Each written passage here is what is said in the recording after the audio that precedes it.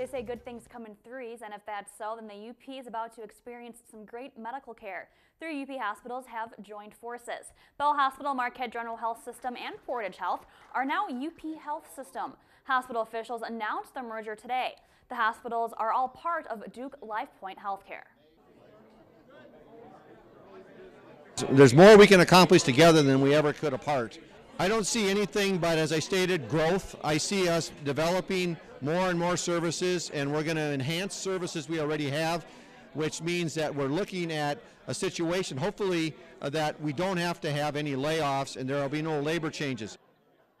All 3 hospitals will continue to operate independently and promote the areas of strength and specialties they concentrate on.